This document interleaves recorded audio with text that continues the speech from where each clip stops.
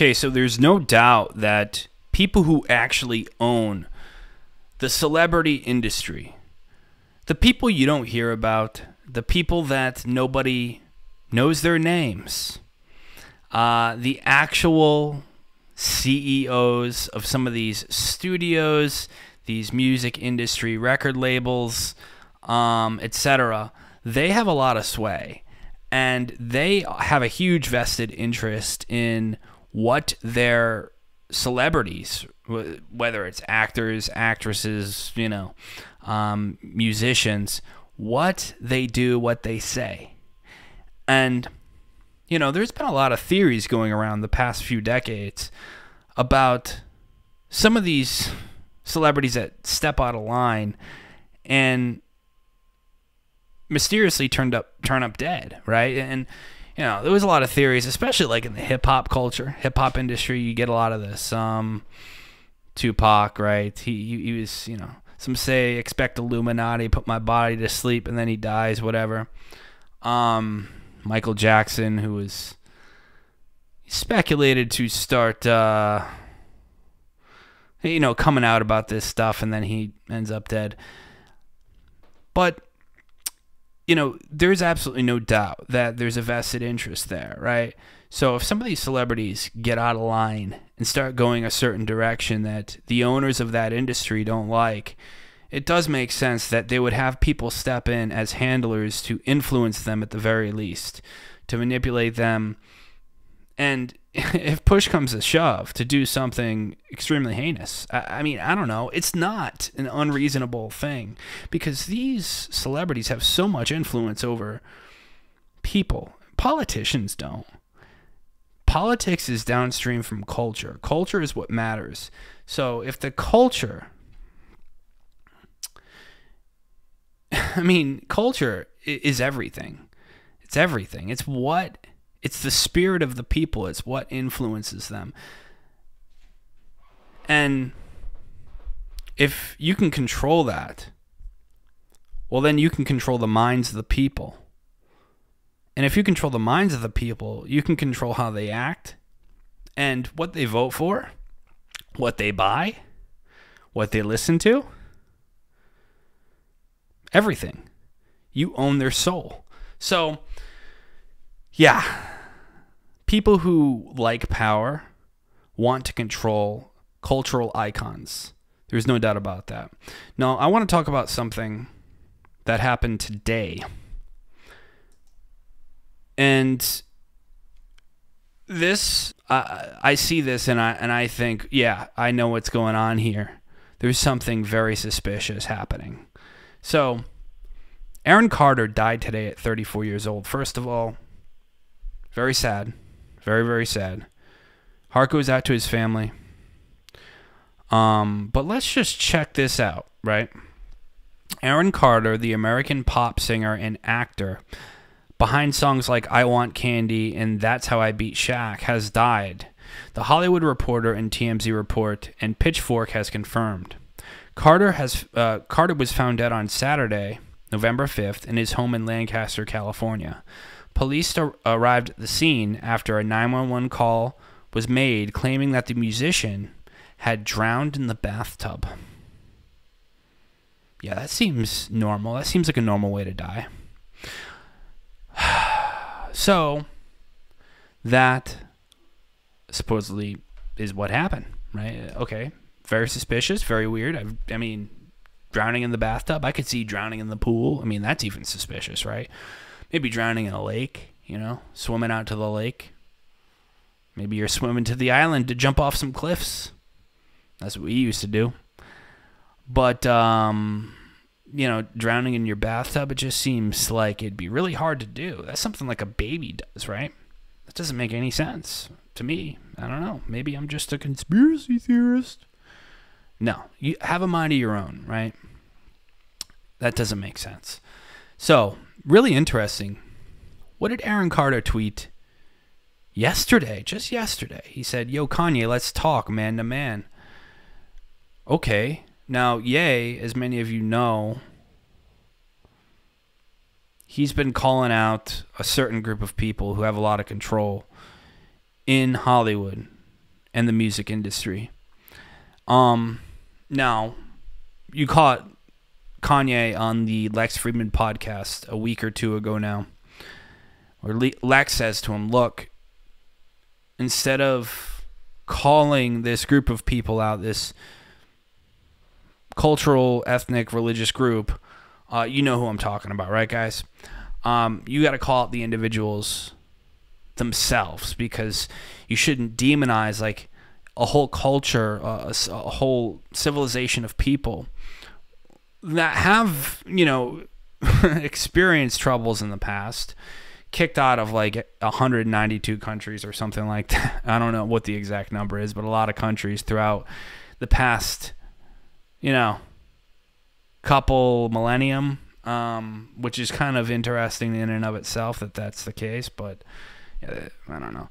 But like, you know, Lex says, hey, you know, you should start calling out these people by the individual. And I do agree with that, by the way. You know, like, I guess Lex sort of lit a fire under Ye's ass, because that's what Ye's doing. And there's some pretty wild stuff coming out. So Kanye tweets this out 2 days ago, just before Aaron Carter tweeted, yo, Ye, let's talk. So Ye says, what should be obvious by now is that I was raised to stand for my truth regardless of the consequences. So I will say this again. I was mentally misdiagnosed and nearly drugged out of my mind to make me a manageable and well-behaved celebrity. And here's the main character of the story here. His name's Harley Pasternak. You'll see. And this is a tweet from Harley to Kanye. I'm going to help you one of a couple ways. First, you and I sit down and have a loving and open conversation, but you don't use cuss words, and everything that is discussed is based in fact and not some crazy stuff that some dumb friend of yours told you or saw in a tweet. Second option, I have you institutionalized again, where they medicate the crap out of you and you go back to Zombieland forever. Play date with the kids just won't be the same. Wow, that's super messed up. So this guy, Harley, is saying to Ye that that he better shut the heck up. And if he doesn't, he's basically threatening to do what was done before, to drug Ye up and have him hospitalized again. So it sounds like the first hospitalization was the result of manipulation from this guy, Harley Pasternak. Now, who is Harley Pasternak? Well, first of all, look at those eyes. The eyes never lie, Chico. Harley Pasternak is a quote-unquote personal trainer who is connected and has personally trained, right? All of these different celebrities, a long list of celebrities that he has had for clients. Adam Levine, Lady Gaga, Kim Kardashian, Kanye West, Megan Fox, John Mayer, Amy Schumer, Ariana Grande, Charlie Puth, Jessica Simpson. I mean, the list goes on and on. Usher. You have Seth Rogen, Robert Downey Jr., Halle Berry, Bono. Oh, yeah. A lot of these people are connected to Hillary Clinton, too. Rihanna, Mac Miller. Oh, he's dead, isn't he? He died in 2018. Alicia Keys. Yeah, isn't that interesting? And we're going to read this thread, because this lays out all of the suspicious activity. Man, talk about handlers, right? I think we found one. How this industry works. and this is, like I said, it's been speculated about for a long time. Now all this stuff is coming out by the grace of God, I believe. I mean, this is really extremely evil stuff. I mean, think about this on the face of it. Just from what we've seen so far, Harley Pasternak texting Ye and saying, look, we're going to get you institutionalized and drugged up again if you don't shut the fuck up. Wow. That's so evil, man. That's so evil. What he says about his kids, like, kids won't, visits with the children just won't be the same. Whoa. Who is Harley Pasternak, the man whom Kanye West... by the way, big thanks to Patrick Casey for this tweet. Awesome dissident right Twitter account and YouTube creator as well. Who is Harley Pasternak? The man who Kanye West has accused of trying to institutionalize him, drug him into oblivion, and take his kids away. As it turns out, he's his personal trainer, who is connected to psych operations and the Canadian military. Wow. So, what's really interesting is the Wikipedia page, by the way, for Harley Pasternak has been changed over the past 24 hours. I'm going to leave a link to this thread because all the information really is in this thread from Restoring Order, Patrick Casey, where it a lot of it was changed, and there's a lot of things obviously they don't want us to know.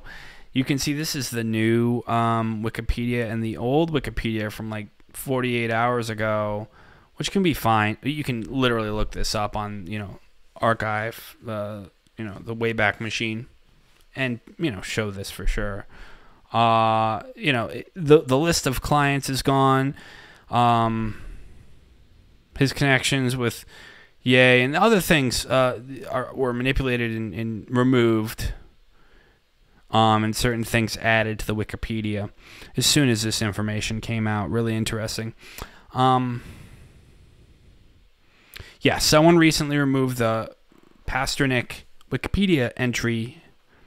Two main things: any reference to Kanye West and the lengthy list of his former clients. Isn't that curious? Yeah.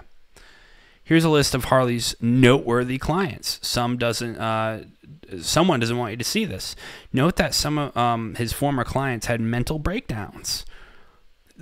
You notice that's like a common thread with some of these big celebrities?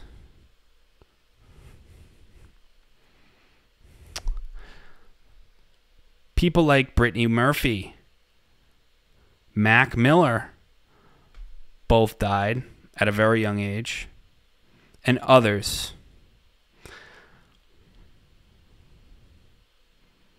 Also worth noting is that the fact that Kanye West was hospitalized in late 2016. Where was he on the onset of his alleged breakdown? Harley Pasternak's home, of course. So in 2016, when the actual ambulance came and Ye was handcuffed, he was at Harley Pasternak's home at the time. And note that the text message from Pasternak threatened to have him institutionalized again. Wow. But who is Harley Pasternak? He's a personal trainer, right? Let's take a look at his background. At first glance, nothing stands out, just an educated man with a master's degree in exercise and nutrition science. But that isn't the full story. What else do we have here? Oh, he worked for the Canadian military, the Department of National Defense. That's for the Canadian military. As a scientist. And his focus was on physiology and nutrition with a specialty in caffeine and ephedrine. So drugs. Wow. Okay. The Department of National Defense is the Canadian government's department which supports the Canadian Armed Forces. It's the equivalent of like the DOD here in the U.S. So he also worked as a scientist in Toronto, under the Canadian military, at some of their research stations. What sort of stuff is researched at the Department of Research and Development for Canada's military?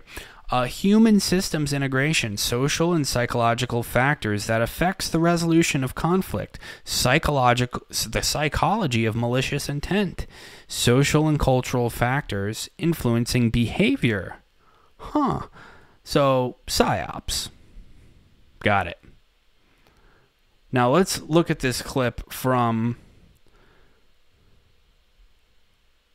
not long ago, where Pasternak is talking about how he's done a lot of research in different drugs and stuff. And the area that I was interested in was how drugs and food affect muscular performance. And when you say drugs, are that like performance-enhancing drugs? Or are they all kinds of drugs? Oh, right, okay. So working for the military, I wasn't governed by the same laws that the typical person was, so I could look at the impact of certain drugs that are not everyday things. So we looked at a drug called modafinil, which was for narcoleptics. So if you give a soldier this drug, how long could they stay awake for without having any health detriment? Is that used now as one of these brain drugs? I've heard the name before somewhere. Yeah, so it's very interesting. Modafinil, it will keep you awake, but it's not a stimulant. Really? So if a special forces person has to stay awake for 3 nights waiting for the right opportunity to do whatever they have to do, we could give them modafinil and it would keep them alert. I did research on a drug called acetazolamide, which is for use at high altitude so you don't get altitude sickness. And not only that, the DND also includes like a subset in that organization called the Defense Research Board, which literally funded MK Ultra, as did the CIA. Man, you can't make this stuff up, can you? Can you, boys?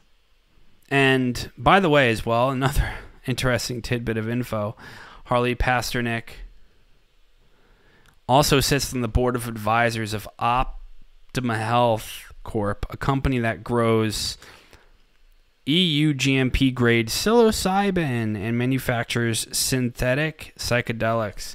This is how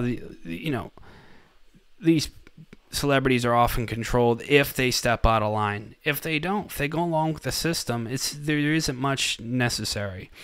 These guys are brought in though as a handler, especially to those celebrities, I think, that want to step out of line or try to have a voice of their own, a mind of their own, and not go along with the woke agenda, not go along with the New World Order plan.